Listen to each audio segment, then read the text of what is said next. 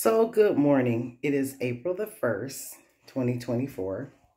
I decided I wanted to do this video just to see my progress and to help other people with these products. As you can see, my hair is thinning, very thin. So I decided to showcase this product, hers. Doesn't do too good backwards, does it? But anyway, this is the product I'm doing. And it is supposed to help you with hair growth. So we will see. I'm going to put it together and then put it on. So I really want you to be able to see the product the correct way. That's it. That is the back of the box. This is the one that I took out.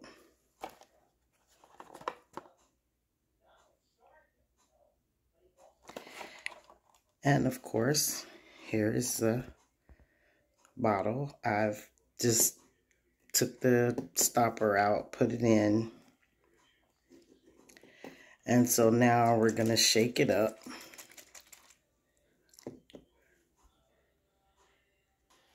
So it tells you to fill the scooper to the little 1.0 ml.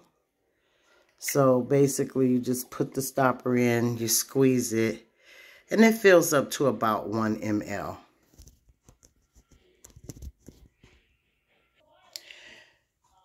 Okay, then it tells you to just apply it